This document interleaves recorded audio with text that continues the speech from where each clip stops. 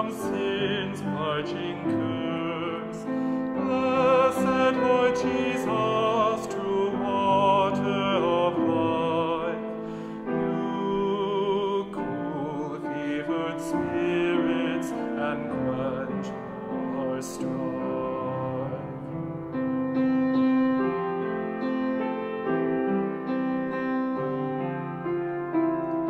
Who is the entrance that takes us above, beckoning gateway of God's saving love? Blessed Lord Jesus, so true and pure, you lead to our Father and life evermore.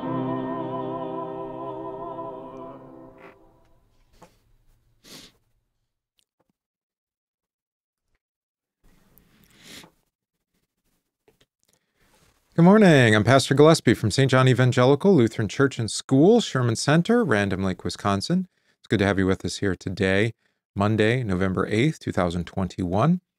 Our teachers are at teacher conference. I'm at Good Shepherd Institute, so I'm coming to you out of time, but in time, on time, hopefully, 9 a.m. And because of that, we don't have readings today and tomorrow assigned because our school is not in session. But we have commemorations actually assigned by Lutheran Service Book both for today and tomorrow. So we're going to consider those in particular for our devotional meditation and prayer. As well, we'll begin to learn today the memory verses for this week as well. All right. Let's begin. In the name of the Father, and of the Son, and of the Holy Spirit. Amen. I believe in God the Father Almighty, maker of heaven and earth, and in Jesus Christ, his only Son, our Lord, who was conceived by the Holy Spirit, born of the Virgin Mary, suffered under Pontius Pilate, was crucified, died, and was buried. He descended into hell. The third day he rose again from the dead. He ascended into heaven and sits at the right hand of God the Father Almighty. From thence he will come to judge the living and the dead. I believe in the Holy Spirit, the holy Christian Church, the communion of saints, the forgiveness of sins, the resurrection of the body, and the life everlasting. Amen. All right, we have a fairly short memory verse, so hopefully you can commit it to memory. Yet last week was a little bit longer, but there you go. All right, so let's say it together. Faith comes by hearing, and hearing by the word of God. Romans 10, verse 17. Let's do it again. Say it with me. Faith comes by hearing, and hearing by the word of God. Romans 10, verse 17. All right. I'll make a change to my layout here. Give me one moment. All right, there we go. Our psalm this week is Psalm 132. We say it. Remember, O Lord, in David's favor, all the hardships he endured, how he swore to the Lord and vowed to the Mighty One of Jacob, I will not enter my house or get into my bed. I will not give sleep to my eyes or slumber to my eyelids until I find a place for the Lord, a dwelling place for the Mighty One of Jacob. Behold, we heard of it in Ephrathah. We found it in the fields of Jaar. Let us go to his dwelling place. Let us worship at his footstool. Arise, O Lord, and go to your resting place, you and the ark of your might. Let your priests be clothed with righteousness, and let your saints shout for joy. For the sake of your servant David, do not turn away the face of your anointed one. The Lord swore to David a sure oath, from which he will not turn back. One of the sons of your body I will set on your throne, if your sons keep my covenant and my testimonies that I shall teach them, their sons also forever shall sit on your throne. For the Lord has chosen Zion, he has desired it for his dwelling place. This is my resting place forever. Here I will dwell, for I have desired it. I will abundantly bless her provisions. I will satisfy her poor with bread. Her priests I will clothe with salvation, and her saints I will shout for joy. There I will make a horn to sprout for David. I have prepared a lamp for my anointed. His enemies I will clothe with shame, but on him his crown will shine. Glory be to the Father, and to the Son, and to the Holy Spirit, as it was in the beginning, is now, and will be forever. Amen.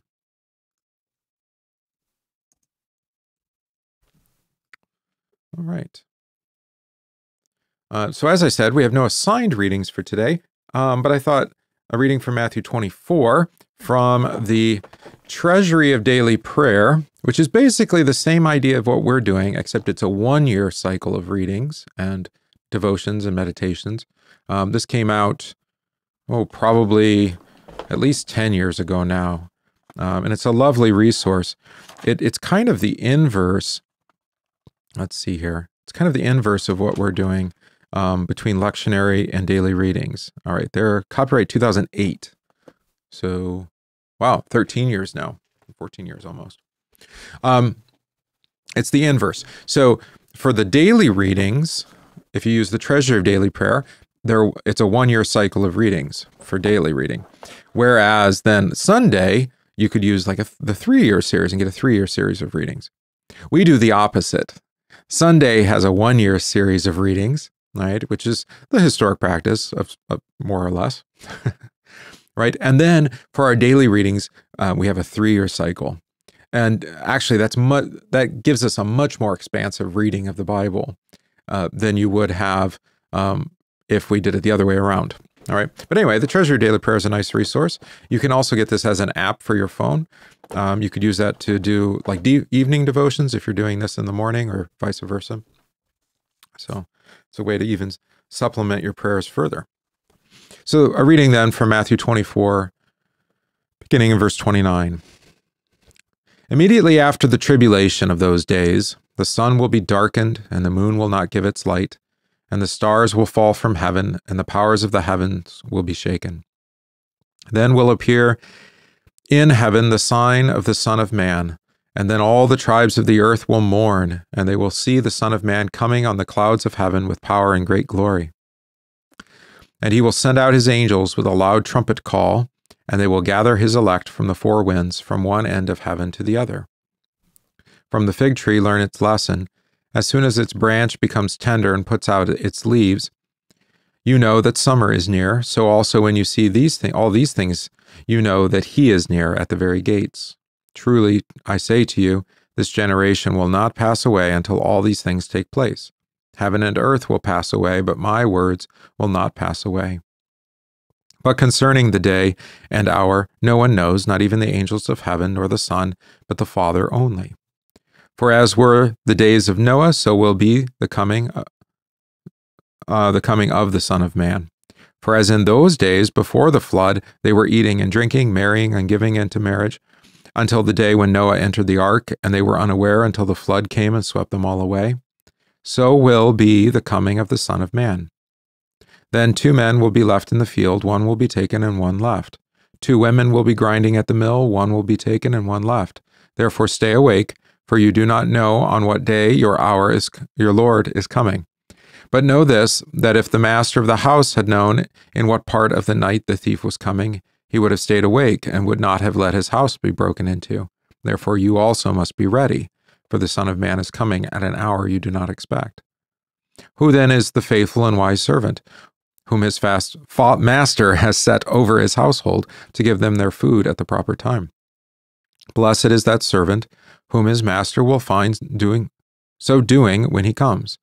Truly I say to you, he will set him over all his possessions. But if the wicked servant says to himself, my master is delayed, and begins to beat his fellow servants, and eats and drinks with drunkards, the master of that servant will come on a day when he does not expect him, and at an hour he does not know, and will cut him in pieces and put him with the hypocrites. In that place there will be weeping and gnashing of teeth. All right, there ends the reading. Obviously, a significant reading for the end of the church year, but you heard an echo, I think, of yesterday's, I should say, epistle reading, right, from 1 Thessalonians, where he said he will send out his angels with a loud trumpet call, and they will gather his elect from the four winds, from one end of heaven to the other. Right? So just like you heard yesterday, with the sound and the voice of an archangel and the sound of the trumpet, and the dead in Christ will rise first. Okay, also, as we said, today is the commemoration of Johannes von Staupitz, Luther's father confessor. All right? And we're going to have a little bit longer consideration of who he is, and then actually a reading from Luther that will help accent this. All right? Johannes von Staupitz was born in the 1460s in Saxony. His family was originally Czech. In 1485, he was accepted into the Augustinian order. He was made a doctor of theology in 1500 and made dean of theological faculty of the newly founded University of Wittenberg. He was then elected in 1503 as vicar general of the Augustinian order throughout German-speaking lands. He resigned his professorship in 1512. In 1520, he officially resigned as vicar general. 2 years later, he accepted an invitation from the Benedictines to become abbot of St. Peter's Arch-Abbey in Salzburg. There he died in 1524. It was in his service as the Vicar General of the Augustinian Order in Germany that Staupitz took in hand the spiritual care of one very troubled young eremite. His name was Martin Luther. Luther had become a monk to save his soul after making a hasty vow to St. Anne. He tried every remedy the church suggested to him, and yet his brutal self-honesty led him to doubt his own repentance and God's love. He lived in constant fear of damnation. He would confess his sins for hours, but he could always think of more he had forgotten when he left. Staupitz believed that the cure for what ailed young Luther lay in the sacred scriptures and the picture of Christ that is there found, a Lord who welcomes sinners to himself and shows them divine mercy. Staupitz determined that the young man would earn his doctorate in theology and replace him as professor of the Bible at the University of Wittenberg. It was a move both wise and faithful. In the sacred scriptures, Luther did indeed find at long last, the peace that had eluded him as he realized that the righteousness of the gospel is not a human achievement, but a divine gift. He realized at last that his salvation, indeed all people's salvation, depended entirely upon the obedience and righteousness of Jesus Christ alone, which can only be believed and rejoiced in. This set Luther on a collision course with the authorities of the church. Staupitz released his star pupil and troubled friend from obedience to the Augustinian order. Though Staupitz never embraced the Reformation and remained loyal to the Roman Pope till his death, he served a crucial role by turning the great reformer to Scripture, where Luther found consolation and joy in the Lamb of God, who truly has taken away the sins of the world. Which is just like in the hymn on confession and absolution. What you will bind, that bound shall be. What you will loose, that shall be free. To my dear Lord, or to my dear church, the keys are given to open, close the gates of heaven. The words of absolution give are his who died that we might live. The minister whom Christ has sent is but his humble instrument.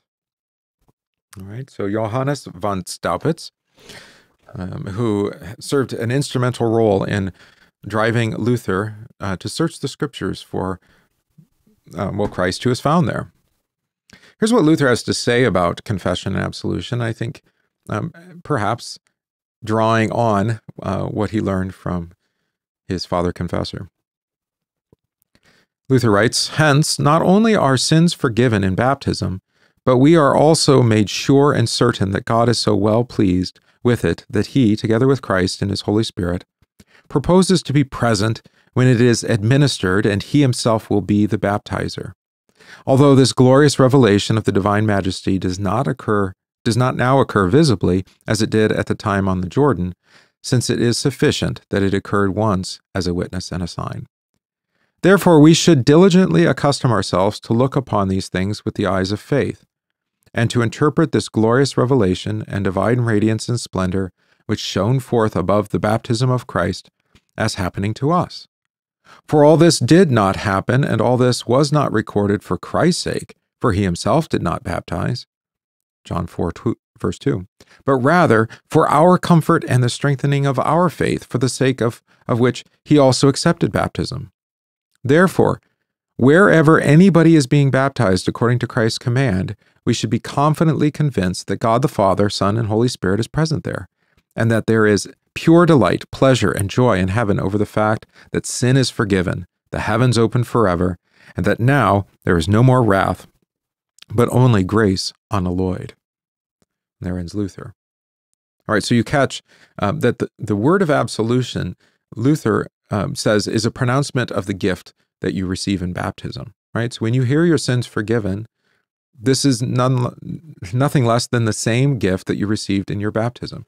So you'll find that compared to his Roman predecessors, Luther's emphasis on baptism is profound and frequent and daily even. Begin with the sign of the cross and say, in the name of the Father, Son, and Holy Spirit. All right? Remembering your baptism. Again, end the day the same way.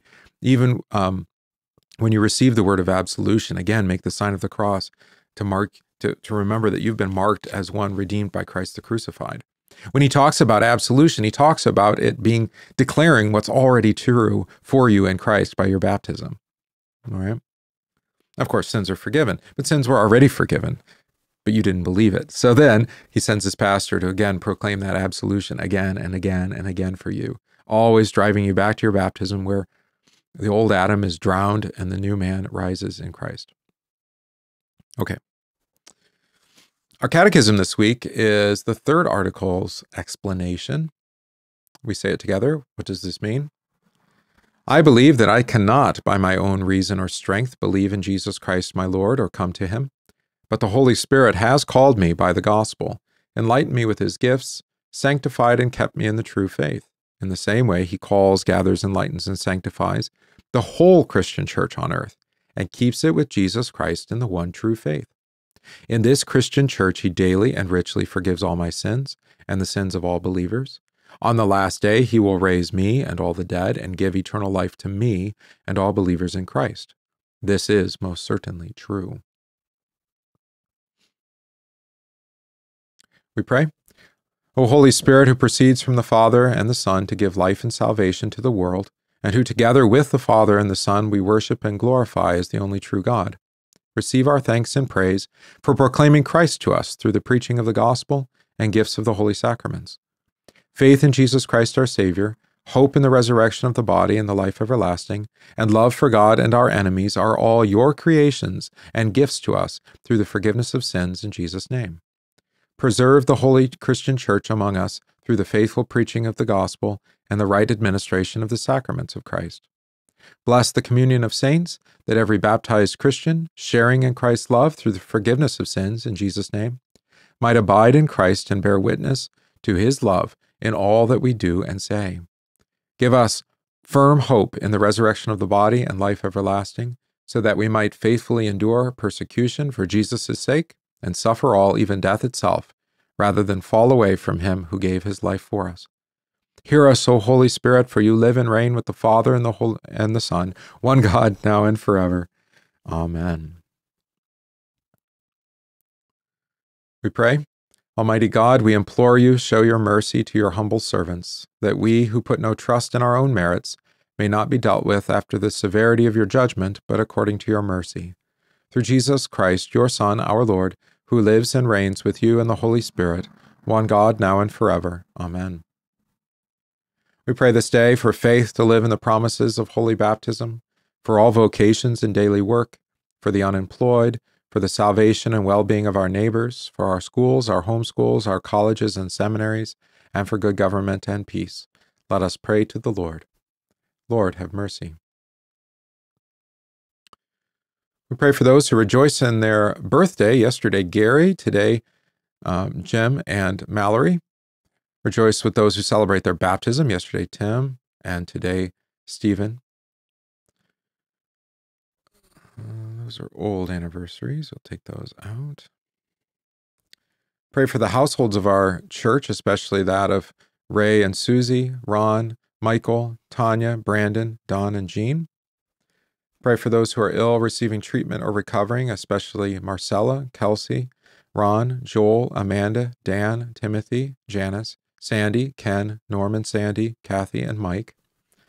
Pray for our homebound Bev, David, Roy, Willis, Mickey, and Paul.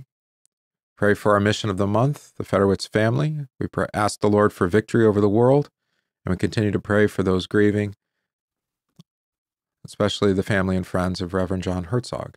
For all this, let us pray to the Lord. Lord, have mercy. We pray a collect today in remembrance of Johannes von Staupitz. Almighty and everlasting God, for our many sins we justly deserve eternal condemnation. In your mercy, you sent your dear Son, our Lord Jesus Christ, who won for us forgiveness of sins and everlasting salvation. Grant us a true confession, so that, dead to sin, we may hear the sweet words of absolution from our Confessor, as Luther heard them from his pastor, Johannes von Staupitz, and be released from all our sin, through Jesus Christ our Lord, who lives and reigns with you and the Holy Spirit, one God, now and forever. Amen. Our Father, who art in heaven, hallowed be thy name. Thy kingdom come, thy will be done, on earth as it is in heaven. Give us this day our daily bread, and forgive us our trespasses, as we forgive those who trespass against us. And lead us not into temptation, but deliver us from evil. For thine is the kingdom, and the power, and the glory, forever and ever. Amen. I thank you, my heavenly Father, through Jesus Christ, your dear Son, that you have kept me this night from all harm and danger, and I pray that you would keep me this day also from sin and every evil, that all my doings in life may please you. For into your hands I commend myself, my body and soul, and all things. Let your holy angel be with me, that the evil foe may have no power over me. Amen. Let us bless the Lord. Thanks be to God. The grace of our Lord Jesus Christ, and the love of God, and the communion of the Holy Spirit be with you all. Amen. All right, we sing our hymn for this week. Really a lovely All Saints' Day hymn. We only got to sing a few of them, one of them last Wednesday, and then a few of them yesterday, and now this one as well.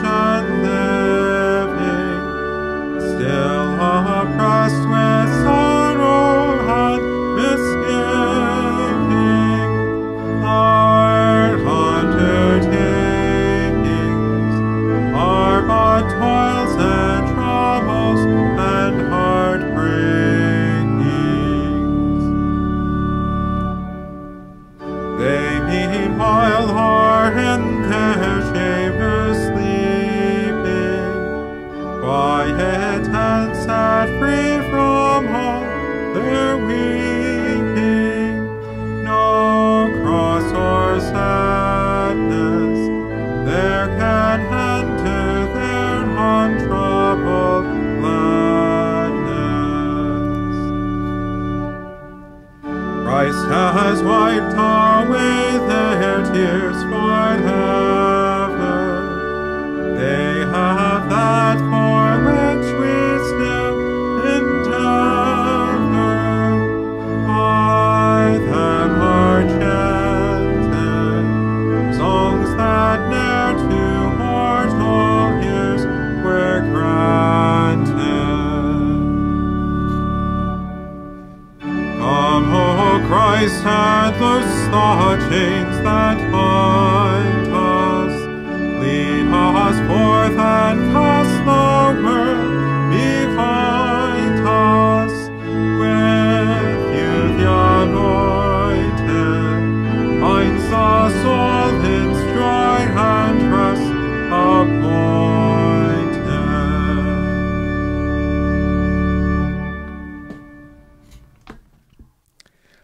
So good to have you with us here today for our Congregation of Prayer, Guide for Daily Meditation and Prayer. come to you each morning at 9 a.m. We'll be with you again tomorrow, Tuesday, as it will be the commemoration of Martin Chemnitz, pastor and confessor. And there's some really apropos reading for you from Chemnitz for tomorrow. So you can look forward to that. And yeah, so keep you safe today, and we'll see you again tomorrow. Lord be with you all.